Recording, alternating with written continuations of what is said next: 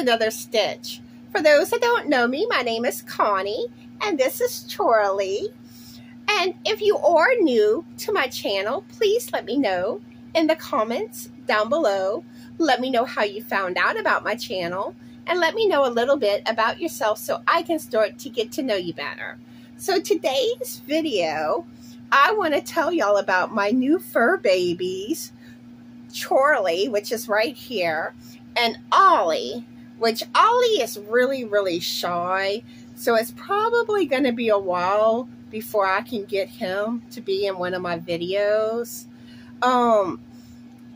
So we adopted them not the Friday that just passed, but the Friday before. And both kitties are brothers. They're 5 months old. Charlie's the Mr. Lovable. He is such a sweetheart. He always comes around, rubs on my legs. He purrs. He loves to purr. He's pretty much always purring. And like right now, he's making biscuits some on my arms. But he is a total sweetheart.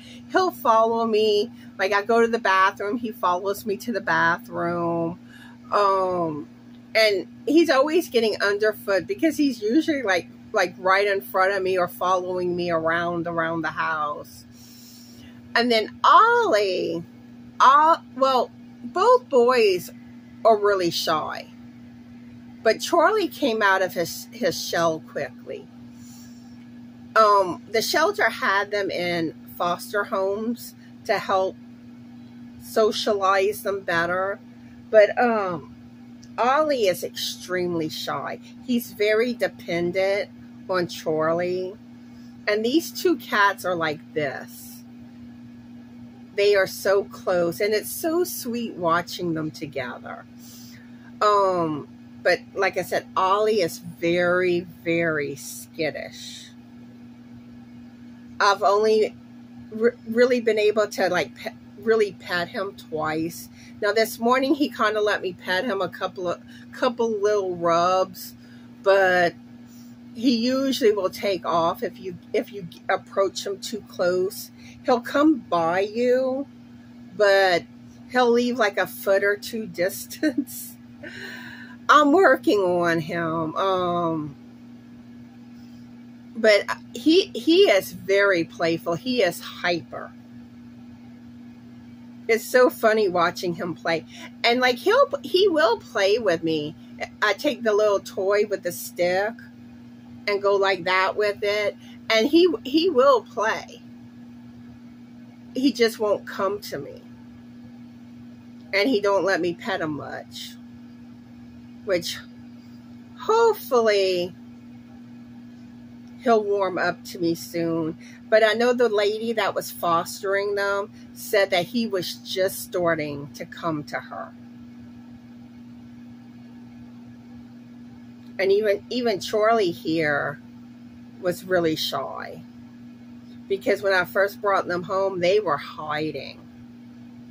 And I started off, I slowly got Charlie to come out, and he would play a little, but he was very skittish. But I won him over. Playing with them, and the cat treats. They love cat treats. They go apes over cat treats.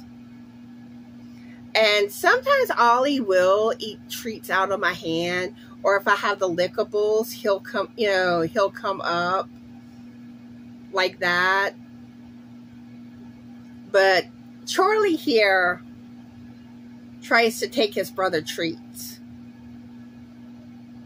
And sometimes I feel bad because I'm trying to give Ollie treats, and Charlie's all over the treats. Sometimes I have to trick Charlie so I can get the treats to Ollie.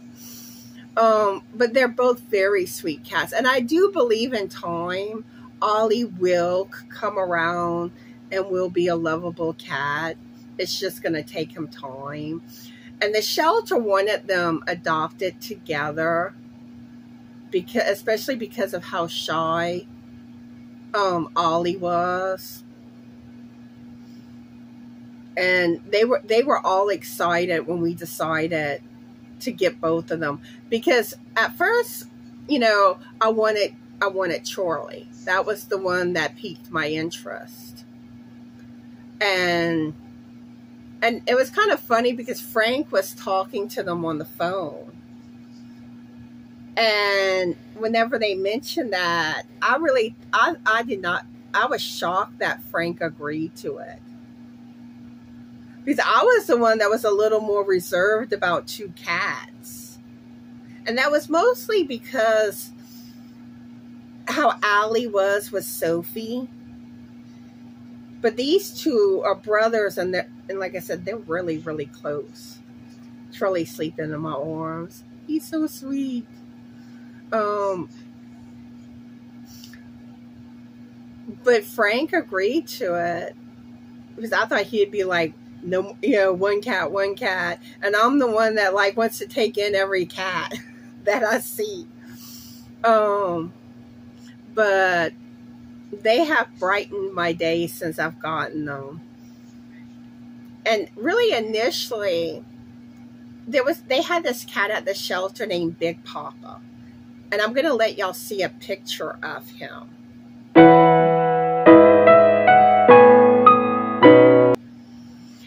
Big Papa, like, he captured my heart, but the timing was wrong when they had him up for adoption.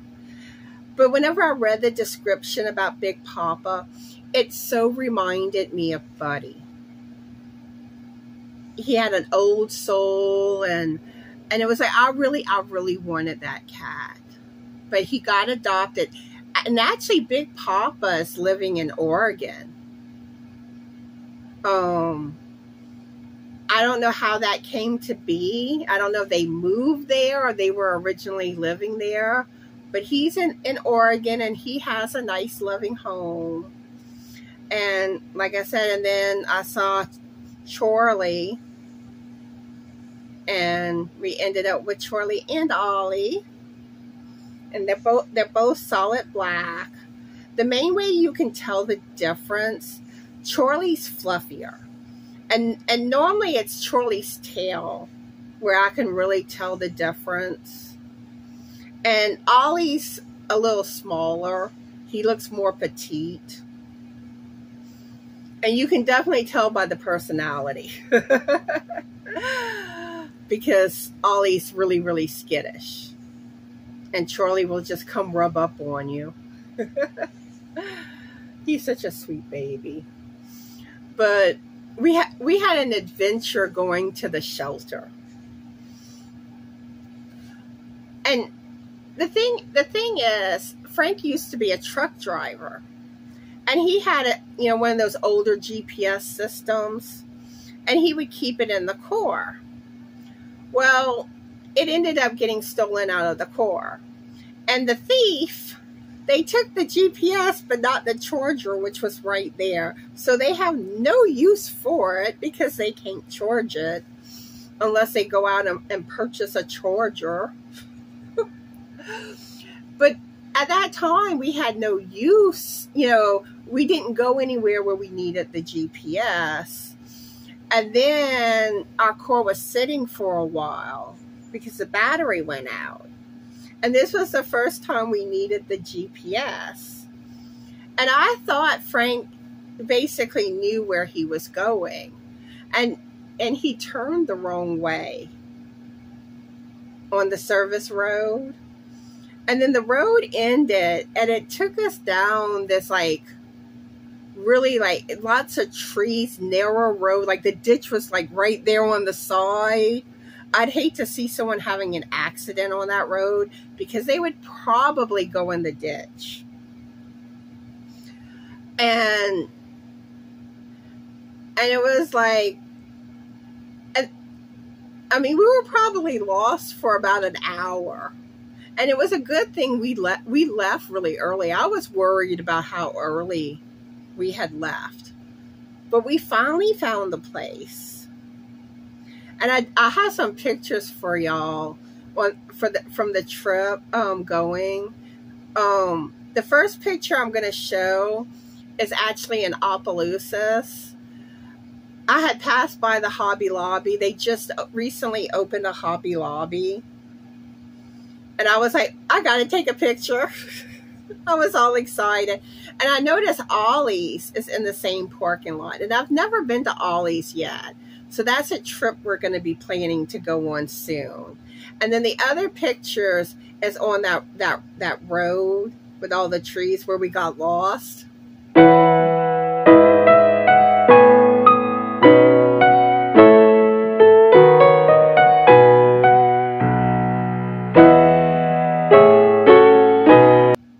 And then when we got to the shelter, I was really hoping that I would have gotten to spend time with the other animals and stuff. But she had told me that the dog part would probably already be closed down for the day. And then with the cats, oh, he's stirring. Let me put him down. With the cats, I was able to go in one of the rooms, and oh, these little kittens, oh, they were so friendly. One of them especially, I mean, he was just like, take me home with you. And I so easily could have, but I know Frank would have been like, no. And 3 cats would have been too much. But very lovable, and I think they will get adopted easily. Then there was a mama cat in another room with babies. So I couldn't go in there at the time. They were nursing. And then the other rooms were locked. So I didn't know if I could go in them or not. So I didn't go in them, but you know, I was kind of looking through the window and trying to interact with them. And then Charlie and Ollie needed their rabies shot and their flea medicine. So when the shelter was giving that to them, I was kind of in the hallway looking through the window, you know, the windows and doors. And those little kittens that were nursing weren't nursing anymore. And they were trying to play with me through the window. I was like doing that with my hand. And they were pawing at the glass. It was so cute. Which hopefully all those little kitties find them a good home. Oh, and there was also this one cat. And this would have been my next pick for a cat. There was a cat called Quick Carlton. It was a male, and he was 17 pounds. He was huge. And I got to see him. But I think he had just gotten adopted, if I recall right. But I could have spent the whole day playing with the animals there. I love animals, but it's been such a blessing with these 2 boys. I love watching them. They're so funny when they play. And I was a little worried because I went and purchased things for them, like cat tower, tunnels, and I'm like, are they going to use what I'm buying? And like, they seem to use everything.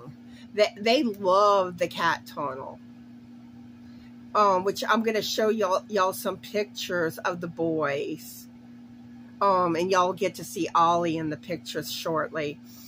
And then they love the tower, and Frank has it on one of those like plastic bin type things in front of the screen door. So it's like really high up, and they love it. They enjoy it. And I have thought about putting the tower in my filming area. So hopefully they can be in the background of my videos at least sometimes. I don't know. We'll see. I know I watch Kendall Ray, which is a true crime channel, and she does that. Usually you see her cat in the background, and I always look forward to seeing the cat. And sometimes, like some videos, you see her dogs too. I love animals. let's see, what else am I? Oh, how can I forget this? Mr. Charlie had him an adventure. And oh, did he worry me and Frank. And I was scared that I lost another kitty. I got up Saturday morning, couldn't find Charlie.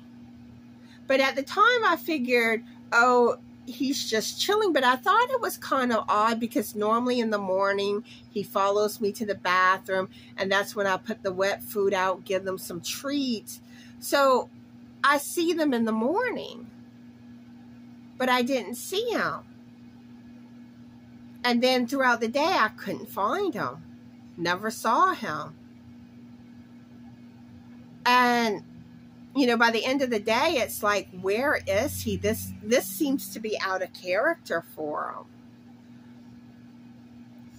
And I didn't know if he was in some cubby hole that I wasn't looking. You know, was he stuck?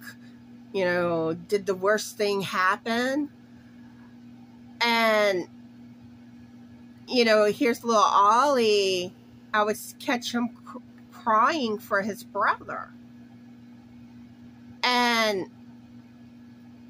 couldn't find him. And we even wondered, could there be a possibility Charlie snuck outside? But we were like, the chances of that was very slim. And even the one that fostered them, because that was something I asked, if they ever try to sneak outside. And she was like, they're too skittish to try.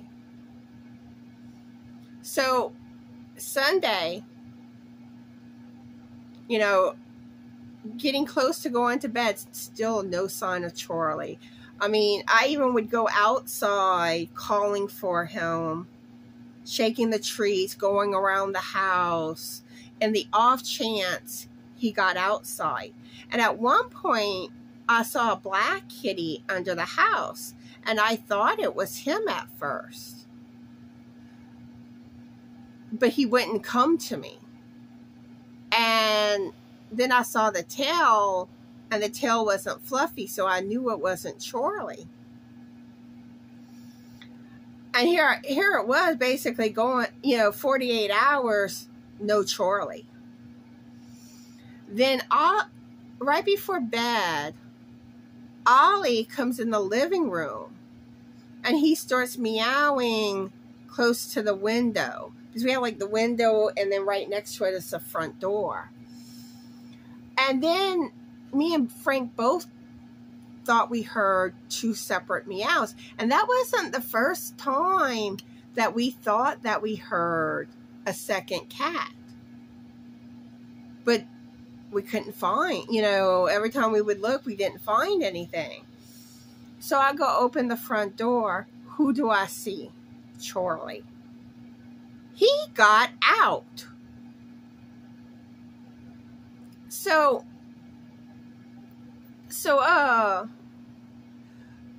at first I'm opening the door and he's skittish. So I go grab his wet food and I open it and use the wet food to lure him back inside. And at first he kind of seemed skittish, but after about 5-10 minutes of being inside, he was all lovable again. And he's safe now. I was so happy to see him, because I was thinking worst case scenario. I was just like, I can't lose another kitty. I'm like, not this soon, not this soon. So we're going to have to be careful with him with the door, so that this doesn't happen again. And I never would have thought he would have, snuck out. And I think what happened was we had a Walmart delivery that was supposed to come. It was scheduled for between 7 and 9. And then we got the notice it was delayed. 11 o'clock hits, no Walmart delivery. And even whenever I reached out to them, they had said that they weren't going to be able to deliver it that night, you know, to reschedule it for the morning. So I rescheduled it, but I did one last check outside just to make sure, you know, it wasn't delivered and we didn't realize it somehow, which I didn't think it was. And I think that's when he snuck out Friday night. And it was dark outside. He's a black cat. So I didn't notice, which is kind of odd because I'm usually really paranoid about, you know, my cat's trying to sneak out, where I watch for it. And it's like, you know, it happened with me. And I know, like, when I had gone to the bathroom before I went to bed, he didn't follow me. And normally he kind of goes in and out of the bed, and I don't recall it, but Frank thought he heard them playing around 3 in the morning. But he may have just been hearing Ollie, you know. But he's safe. That's the main thing. And we're probably going to have to put him in the bathroom, like when we, you know, bringing stuff inside, like groceries, or we go to a store or something. Anytime the door is like open longer. But we still got to be careful even with the, you know, short periods of time, because cats can be sneaky. But anyway, I think that's, oh, I forgot to share with y'all those pictures of the boys.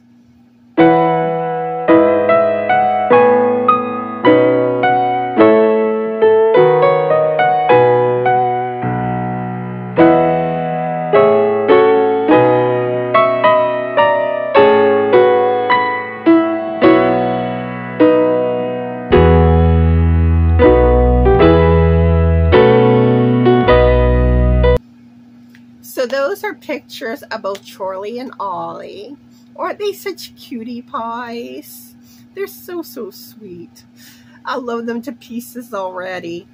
And before I wrap up this video, I need to give y'all the keyword for a chance to win extra entries into the fall, into a giveaway.